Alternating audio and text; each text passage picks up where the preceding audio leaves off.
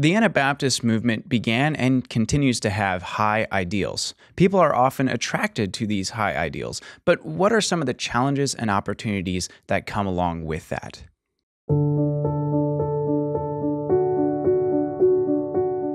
Samantha, welcome back to the Anabaptist Perspectives podcast. It's been a long time since we've done this. Yeah. Wow. So a few things have changed, but maybe for a little bit of context for our listeners.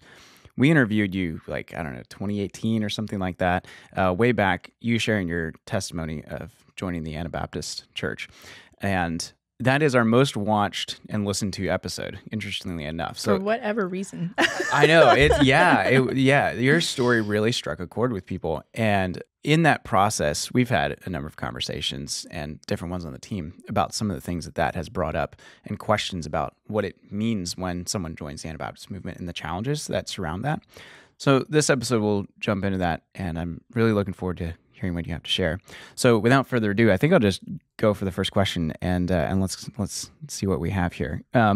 So as one who joined the Mennonite Church, and you didn't originally grow up in the Anabaptist movement, what are some of the biggest challenges, and I'm thinking like cultural assimilation, that you encountered in that process? Mm-hmm.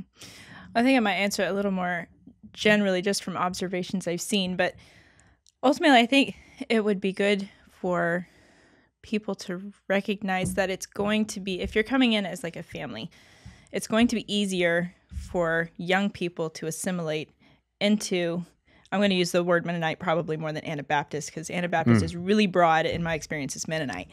But it's going to be easier to assimilate into an Anabaptist culture as a young person, just because they're more adaptable and they just tend to assimilate easier. Like any time you take a family to another culture, like foreign missionaries or something, the kids typically learn the language faster, they make friends quicker, because kids just adapt better. And so like older single people, couples coming in on their own, whatever, like generally adults are going to have a harder time assimilating because we tend to get more set in our ways and things are just harder to adjust to than it is for young people. And the younger people are also going to have more opportunities to integrate through, like if you put them in church school or if they go to volunteer service or Bible schools or youth group, like all those things where they have opportunities to interact with the community on a relationship level, whereas adults have to work a little harder because there aren't as many things like that set up unless you get intentionally involved with like sewing circle or like men's groups, like those kinds of things. So I think it's good to recognize for the grown-ups that they probably are going to have to put in more relational work than the young people will. So I'm just out of curiosity, what age would have you been when y'all joined? I think I was about 14. Okay, so that's a really interesting point you make, because I'm guessing in the teens, early 20 years, there's a lot more of those options, I guess, with like youth group and Bible school and all of that. Did you see that in your own experience versus, say if you would have joined as an adult? Yeah, it's like you can kind of grow into it. So like my parents would have had a harder time assimilating than us kids, just because that's the nature of children. Like we just adapt and are just, we do that more easily than grown-ups do. Yeah. And so I guess to not be frustrated by that process and to recognize it may just take a while. I think back to this idea of ideals, the Anabaptist movement does definitely have some ideals. It can be like, well, these are the ideals. It'll be great. But the cultural element is what you're kind of getting at. Like the cultural element can just be really hard just for all the practical reasons of, I don't know, not quite cross-cultural interactions, but almost, like it almost feels like it in some ways. Like, does that resonate at all with your experience? Like I've heard other people describe it like that. Yeah. The assimilation process is just like, this culture is just different. Right. So I guess an example I thought of is how, so like we're all Americans, but if you think about like Chicago or New Orleans, LA, New York, like they're all big American cities, but you can't go from one to the other and expect it to be the same because they have different historical backgrounds, different local economies, different ethnic diversity. Like they are all big American cities, but they are all culturally different from each other. And so like it's the same across churches and even our Anabaptist churches. There's like subcultures within subcultures. And like, so you have to just kind of get to know people for who they are, not basing your expectations of them on generalized stereotypes. Like you can't expect every Mennonite church to be like every other Mennonite church. And I guess an example I thought of, so where I'm living now in the Midwest, we have a fairly large Amish community, but it's somewhat different than others because in our community, if you decide to leave the Amish church, they're okay with that. It's still not an easy thing, and there's still struggles with that relationally, whatever. But they are okay if people choose to leave if they join at some kind of Anabaptist flavor church, even if it's liberal. So I don't know if they actually practice shunning or not. Like if you would join a Catholic church or a Baptist church, like something not Anabaptist. But they have a lot more grace than some other communities would, where if you leave, you're just shunned. And so yeah, I think it's really important when you're looking at joining any kind of Anabaptist church to not go in with generalizations of like, oh, I've heard about this, so they must be just like that, because they're probably not. Like, you have to get to know the church for who they are, because they're going to have their own subculture as Anabaptists because of where they're located or what their background is, and giving people grace to get to know them. So there's a lot of layers and cultural complexities, or just, I don't know, whenever you get a lot of people together, it gets complicated. I guess that's the experience with every church, which makes me think of, okay, on this, what we do here at Anabaptist Perspectives, we regularly hear from people from other church backgrounds for various reasons. Sometimes they have questions, or sometimes they're like, hey, I want to be an Anabaptist, or hey, I really appreciate what you're doing here, even though I'm from a different church tradition. Right. But one thing I've noticed is, okay, whether it's Catholic or evangelical or Pentecostal or Protestant, or take your pick of all the slices of Christians out there, those that try to join or join the Anabaptist movement, or a Mennonite church, say, they come in with some pretty high ideals of like, this is, whatever. They joined for a reason, because they see something there that they want. Can you talk to some of those high ideals that people may have from the outside coming in? Yeah. So, yeah, one thing I have definitely seen over the years, specifically in a certain period of my life when we were in a fairly conservative community for a couple of years, we weren't part of that, but we were living in it, is, we'll just call them the English, like non-Anabaptist background people had almost put the local conservative people, which would have been Amish Mennonite, but this can happen in like larger Amish communities or whatever, and they just basically make idols out of them. They always speak well of them, which is good, but I'm not just talking character trait. Like, they look at their lives and they just see that it just looks so perfect because they're living these quiet, simple lives, and it's so attractive and so countercultural, and it's just beautiful. And it's like, we want to just, ride horse and buggy. It looks so quiet, and just like all these things that people are dissatisfied with their own lives because maybe they're too busy or like too involved with the world, whatever. And so they look at, I'm going to use Amish for an example because that's a drastic cultural difference. But they look at that and they're like, oh, I could be Amish. And inside I would just be like, no.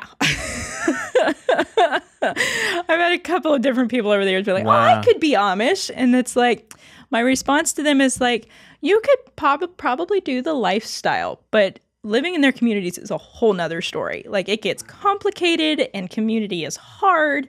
It's a blessing, but you got to work for it. And in our very individualistic American society, having to work together as a group, especially in a religious setting, just doesn't jive. Like, it's hard.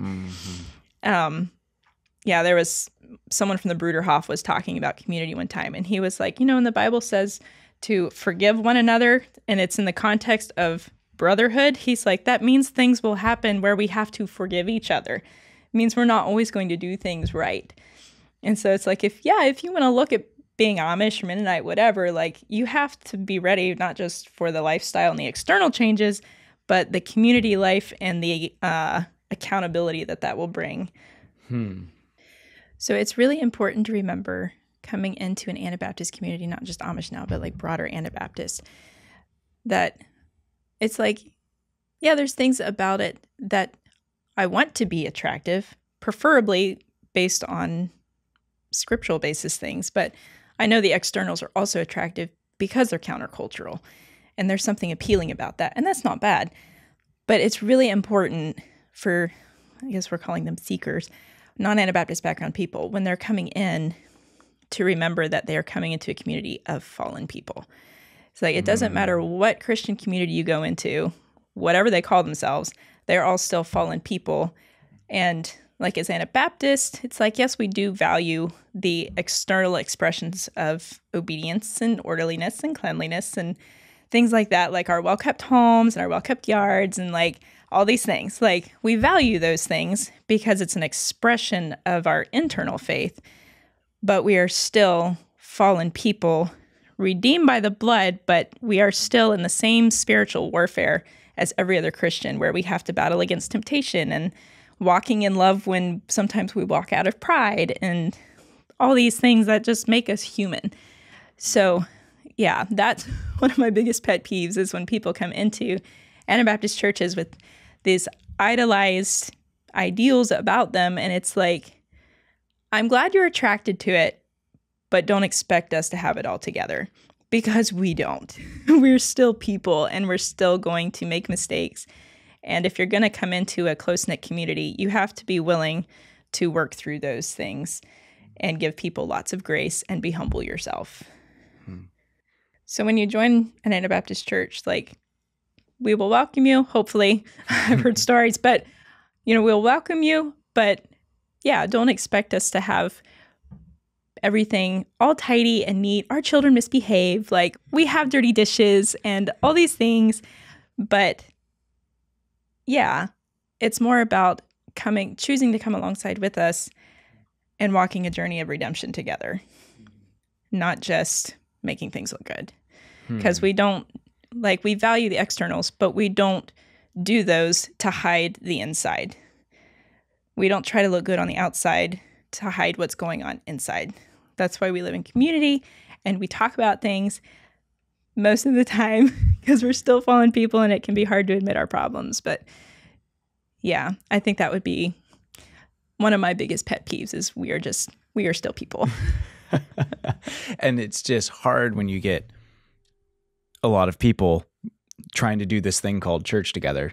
You're just going to, there's a lot of dynamics there, no matter how you slice it, because humans are complicated, right? And yeah, I think I've seen, what you're saying there, where there's a sense of, wow, you guys must have it all figured out. It's like, I don't think that's really true. I mean,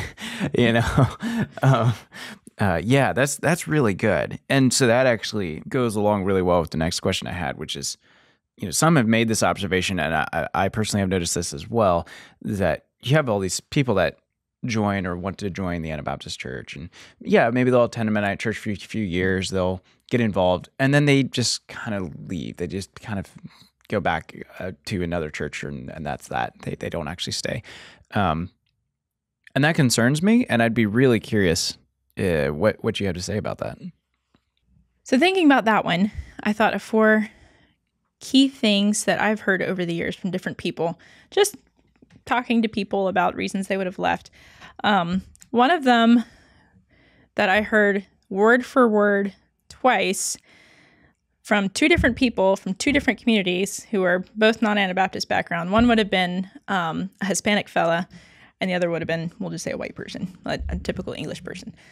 But they both said, and I think these were at more conservative churches, if that makes a difference, but they both had been attending and had been told by a fellow Mennonite background church member, you will never be a real Mennonite. And they did not say it, I wasn't there, but I don't believe it was said unkindly, but in that person's mind, they were thinking bloodlines, because Anabaptists are very, bloodlines, genetics, who are your people? Because they can trace that, which is a blessing, but that is a very unfortunate thing to say to a seeker, because then they're like, well, I'm never going to fit in because I'm never going to be a real Mennonite. So they get discouraged and then they just tap out because they're like, well, I can't be like you. If there's one thing that I would love to be understood by seekers and Mennonite or Anabaptist background people alike, I think it's really, really important for us to remember that Anabaptism is first and foremost a faith culture and not an ethnic culture. the fact that Anabaptist background people can trace their roots back for generations is a huge blessing, and it's just proof of the faithfulness of the Word of God as it's passed on to generations. That's a good thing. So we should cherish that and see that as a blessing. But it doesn't matter what your Christian orientation is, whether, evangelical, Pentecostal, whatever. Just because you're born into that does not make you so. We have to choose that for ourselves. So just because you're born into a conservative Mennonite family and you cover and wear the cape dress and like all these external things, you are not an Anabaptist just because you are born into that family. You have to choose that for yourself. So something that different people have told me over the years, they're like, it's such a blessing for you to not be from an Anabaptist background or Mennonite background family because you had to do your own research and study and like choose to believe this based on scripture alone. And I'm like, so that shouldn't be any different for you. You may be raised with that knowledge in a way that I maybe wasn't, but your decisions to do it should be the same basis. Not just because it's handed down to you, but because you've chosen to believe it because scripture says so, and you believe it to be true, not just because someone hands it to you. Mm-hmm.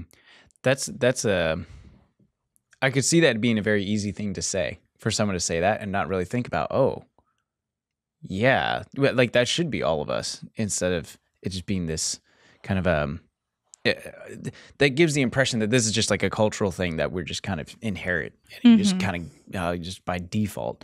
That comes back to that original comment you said that these two people had heard. You'll never be a real Mennonite or something like that. That's pretty intense. Like that shows a underlying bias there. That makes me very uncomfortable, I guess. Right. It is kind of funny though, because whenever I hear something like that or whatever, I just kind of laugh, because I'll talk to Mennonite people sometime and I'm like, well, really, I'm more of an Anabaptist than you are, because I'm Catholic baptized, or Catholic background, twice baptized. So technically, historically, I'm a true Anabaptist. Yes, because the definition of the word, just to go back to that, historically was someone who's been rebaptized. Right. Or like because they were coming from the Catholic. It's very true. Yes. That's fantastic. And thinking about Anabaptism being a faith culture and not an ethnic culture, like I've already said, like the passing of faith down through generations and it being accepted by those future generations is just proof of the faithfulness of the Word of God. And like, it's a beautiful thing. It's a good thing. We should be thankful for that. But the early Anabaptists didn't give their lives so we could get stuck on external things. They died so we could be faithful to the truth of Scripture, which after you get past our external things, for Anabaptists, that comes down to our key things that make us truly different to a lot. And I'm not bashing other Christian faiths, but the things that make Anabaptism really different isn't our external things. It's our stances on divorce and remarriage and our stances on non-resistance and like all these really countercultural things. And those should be more of our basis than our black cars or our cape dresses or, our homemade cinnamon rolls or owning our own business. Like all those things are not bad, but those shouldn't be the core of our identity. It should be the things of Scripture. Something else that can be really, I don't know if discouraging, but it would kind of like combine discouragement and disillusionment. So when seekers come in, we are coming in with a fresh perspective because we didn't grow up in it. And so we're getting more of an objective view as we are coming in to the way things are done. And I want to start out by saying like the way that things are done isn't necessarily bad. Like I don't want to be bashing our Anabaptist people, but it is extremely important that we know why we do what we do. Even if it has an obscure historical background that isn't actually relevant anymore. Like give us some kind of answer for why you do what you do. The one example I was thinking of was just like, some communities that don't wear buttons. They do like hook and eye, or they'll do, pins for closures of their clothes. They won't use buttons. And people looking in are like, that's really odd, and really unnecessary. Why do they do that? And it's like, from what I have heard, it dates back to like Civil War times when you had your generals and stuff in the war wearing these bright, shiny brass buttons, and like it identified them as being part of the war. And so at that time, the conservative people are like, well, we're just not going to wear buttons because we don't want to identify with the military. That has a reason. But if you just say we do it because that's the way we've always done it, that's not a good excuse. That's fascinating. I never knew that, actually. I've always kind of wondered. That's what I've been told. So I was at least given a reason. Yeah, but like that's a way better than saying we've just always done it this way. Because you can be like, well, now, hold on. That can't factually be true. Like you couldn't have always like done it. Like how far do you want to go back? Because I'm pretty sure, the first century church probably wouldn't have dressed that way. Like again, I don't want to be bashing, but that is a very common thing. Oh, this is just kind of how we've always done it. It was probably not always. It started somewhere. Right. That's really interesting. Okay, I might have learned something new. I might want to look into that a little bit more. Yeah, good point. Yeah. But and again, like I don't want to focus on the externals, but our externals are an expression of obedience to Scripture. So I'm going to use the head coverings as an example. I've had a number of different ladies who've been to different churches just because they've moved around or were trying to find a church place to settle or whatever. And they would ask someone, why do you cover? And they don't know. They just always have. And she's like, well, I know why I do. So why don't they when it's so much a part of who they are? And then it's a little confusing sometimes. It's like, so you don't know why you do this, but I do? It's like the whole thing of coming back to not just being born into it, but actually having scriptural backing for yourself personally. But yeah, there's just been so many times when people are like, well, they don't know why they do what they do. And it's even just, I know my husband and I have talked about so many times of just I don't know if it's still happening, but there have been waves of young people leaving Mennonite churches because they don't know why they do what they do. It's just because we've always done it this way. And it's so easy to be like, well, this other denomination doesn't do all these extra things, and they're still good Christians. So why would I stay here where there's so many demands? I can go somewhere else. And so even for, our own Mennonite young people, it's really, really important to know why we do what we do, even if it's obscure. We have to have some reason for it. And like a lot of that stuff, think of like the buttons or something like that. A lot of that stays because of the principle of being countercultural. And that's where it started, so it just stayed. I'm okay with that. There's a good reason, and there's a principle behind it. But if you just tell a seeker, well, I don't know, or just because we do, it's like, it starts to feel pretty empty because then they don't have a good reason to commit to something like that.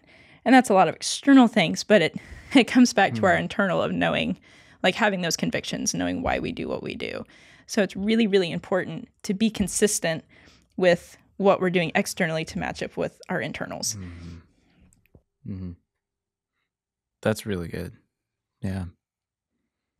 Every culture has things that they do just because, like not just Christian cultures, but international cultures, ethnic cultures. Like there's things that they do just because. The way we greet each other, the way we, do our homes, the way we cook our food, and like all those things are not bad in themselves, even if we don't have a reason for them, but there really should be some knowledge of what makes us who we are. Otherwise, we don't know who we are. Yeah. But the last one would be distance, which I know we've had a lot of people coming into Anabaptist Perspectives saying, I really like what I'm hearing and I believe this, but I have no church. And like genuinely, that is a really hard one for seekers because it is easier to maintain our values and our belief system when we have support. So it is hard. And there were different seasons of my life where, because of where we lived or like job situations where we ended up, that we didn't have a church close by, or we didn't have one close by that we were okay with joining. Maybe they were like super conservative and we just weren't okay with that, or too far away, or whatever it was. So that I know that's definitely a reality for a lot of people, a lot of seekers. And I guess my encouragement for that would just be coming right back to what we've been talking about, of how our faith needs to be grounded on the Word of God and on the strength of God. And even if that means you have nothing else, and to be able to stand for that. So yeah, like just thinking about something like divorce and remarriage. If you're in a community where every other church is okay with that, are you going to be willing to be that person that says no, even if there's no one standing with you, and being willing to just stand on the strength of God alone? But I know the blessing of community, and I know how hard it is without, but we have to recognize that our strength comes from God. We're made for fellowship, but if we don't have that, He is sufficient. Mm-hmm. So you're making a case, or a good case for when you come back to what does Scripture say, go with these are the things that we believe, and this is how we choose to live, and there's a good reason for it, as Peter talks about, a reason for the hope that's in you. So what do you do? And I know you've had some interaction with some people in a situation like this, where maybe it's a younger person still living at home with their parents. They want to live this way, but maybe the parents or the area they're living in is not conducive to that at all. That's a real challenge, obviously. How do you encourage someone like that? What do we do in a situation like that, or how do we help someone like that? Mm-hmm. The few people that I've randomly come across like that, the two biggest pieces of advice I would have for that is to walk in humility and to speak the truth in love. Because not even just for young people, but people coming into a more conservative setting can start to feel good about themselves. Like, I'm doing things right and y'all are wrong. Mm-hmm. And like, I'm making these drastic changes. I'm being countercultural and y'all aren't following along. Like, I know what Scripture says. And so I think there needs to be grace there when we're being different, but not to be different just for different sake, like to have that reason, like I said. But so I guess an example that I would have is when I started making changes, and like people should see the internal, but I'm thinking right now of the external, just like, starting to wear the covering and the cape dress, things that identified me externally with a certain group of people. I found out a couple of years later that my great grandma was just like really concerned about this, and she was really worried about me because we had some kind of distant relative who joined a genuine cult, and it was not a good situation. And so when she saw like this external identification happening, she was like, okay, is this another one? Like, she was really worried. Oh, that's intense. So yeah. I think it's really, really important that as we are making these changes, when we stay humble about it and not just carry this like, I'm being a good person, I'm doing things right kind of attitude. We need to walk in humility and recognize that Scripture can sometimes be cut and dry, but also it's like not everyone's going to see things the same way. It's just the way it is.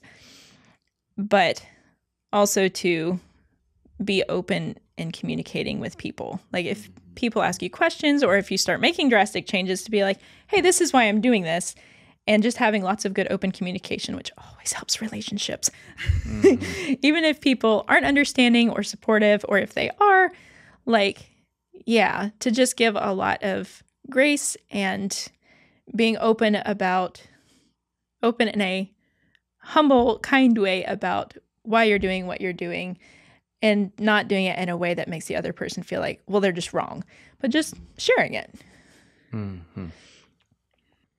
So in the previous episode we had done with you, you shared your personal story of joining the Anabaptist movement and so forth. Now, talk about the interaction between your personal relationship with God and trying to, this is how I want to choose to live, and doing that in a group setting, basically like in the Anabaptist community, where one's relationship with God is not just a personal thing, but also a matter of group interest. So just, I guess, I'm trying to figure out how to phrase that most accurately, but I think that's a good way of saying it.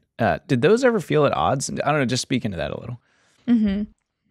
Ultimately, I think this question comes down to just being faithful to the Word of God and walking in humility and getting to the grit of really what is the most important.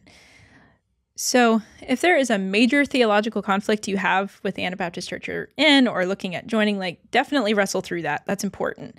But if it's a minor thing, I think we need to be more willing to be like, what am I willing to sacrifice for the sake of the group, if this is the group that I am choosing to be a part of and to throw in my lot, so to speak? Because a lot of at least for me, a lot of the external things just don't matter to me that much. I'm like, if my whole church decides to wear cape dresses, which I wear out of personal preference, I know why I do it, not just because. But it's like, if that's what my church that I'm going to and choose to go to decides to do, I'm okay with doing it. Because that's not a major theological conflict for me. It's just a way that they have chosen to express the principle of modesty. I'm okay with that. Some people might have to wrestle with that more than I did, and I recognize that. But there was a season as a teen when the only Anabaptist church close by was an Amish Mennonite church that was quite conservative. Like the bishop or pastor, whoever, had to approve the tires on your car, and like Really? they only wore snap closures. They didn't. One lady I talked to, they were getting ready to move to a different community, help take care of an elderly relative, and I just had to laugh because she's like, "Girls, they wear zippers." It's like just scandalous, and we just laughed. We're like, there Really? are far bigger problems. Yeah. So that just cracked me up, but it was important to her because she had been taught, this is how we do things. That was just super funny. But anyways, but that was a time when it's like, okay, this is the only church we have. I want to be part of an Anabaptist church, but they were just really too strict for me. There were things that I just kind of struggled with. Like, I can enjoy playing piano. They didn't allow instruments even in the home. And that's a minor thing, but it was something I had to really think through. Like, is that really something that I'm willing to sacrifice or not? And we ultimately ended up moving 2 years later. So I didn't really have to make that decision then, but I had ultimately decided I'm probably not okay with going there. I just don't think I'd be a good fit for that. And that's okay. That doesn't mean you're a bad Anabaptist if you don't fit in. Like, it's okay. Like, there's a number of different branches of Anabaptism or different communities I've heard about where I would not be okay attending, even if that was the only one there, because I have issues with how their theology operates or how they do church authority or whatever it is. But ultimately, living in community, as far as your personal relationship with God, as well as like it being a group interest thing, living in community requires more personal responsibility, not less, because it's so integrated and so involved. Mm-hmm. Each person in a group or not is responsible for their own walk with the Lord. Nobody can believe for you.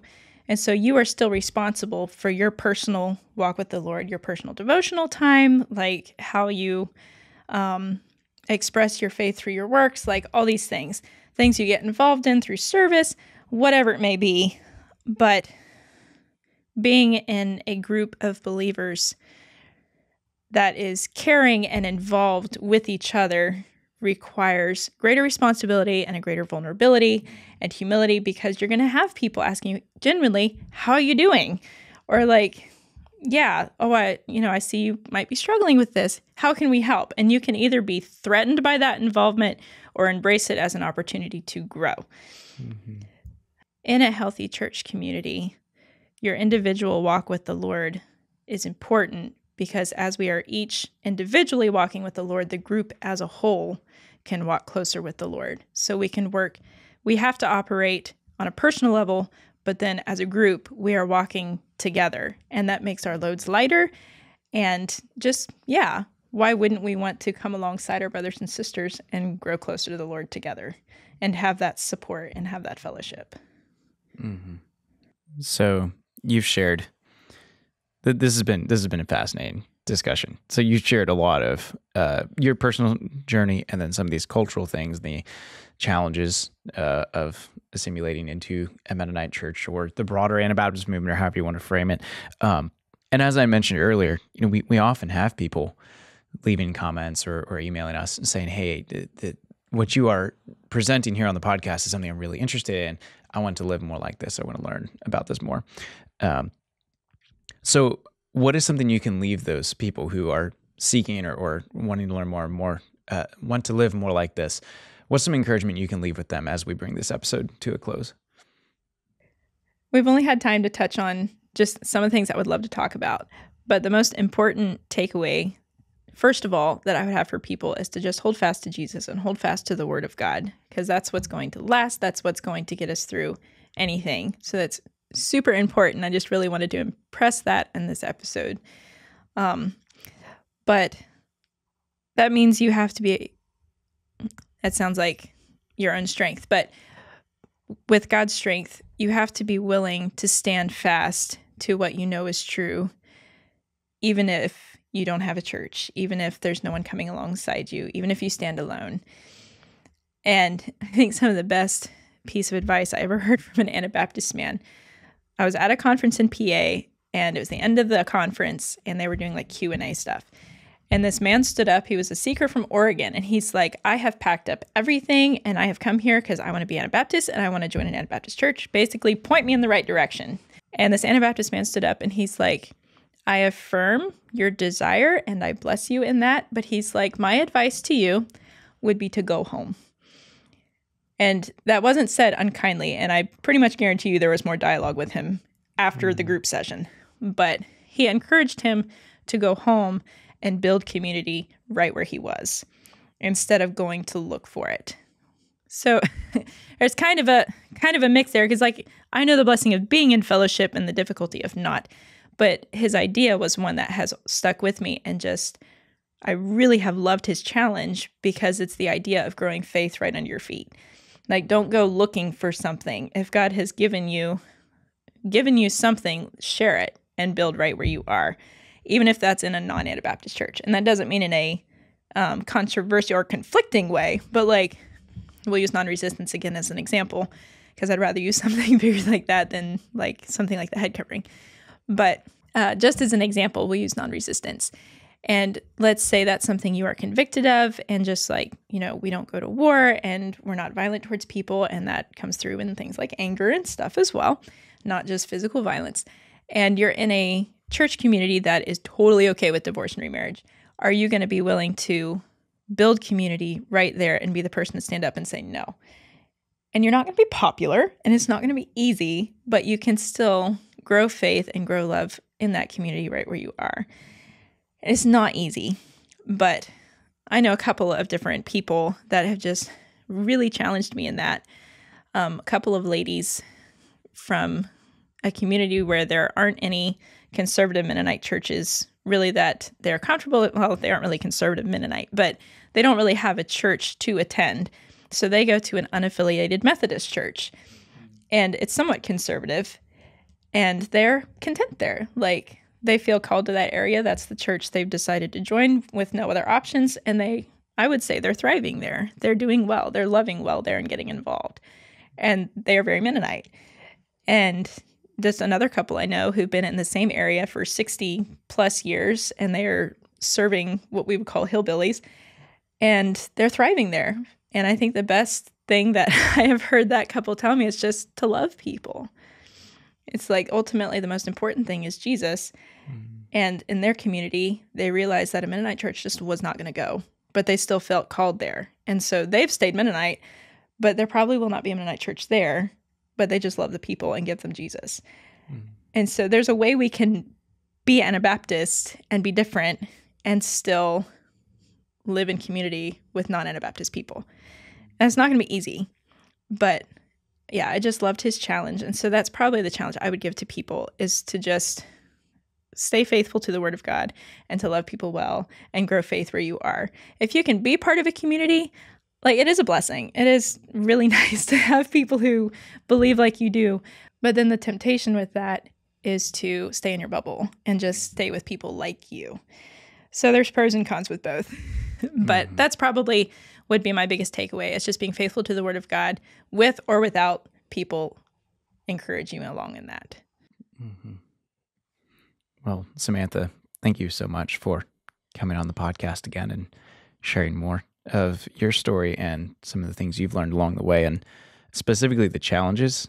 I think it's important that we have episodes like this to where it doesn't come across we have everything perfect and figured out, because we are human, and we need each other. We need Jesus. We need community to thrive and grow together. So thank you for taking the time to share today. You're welcome. Thanks so much for listening to this episode with Samantha. If you found this interesting, you'll enjoy listening to her testimony, which is linked down below.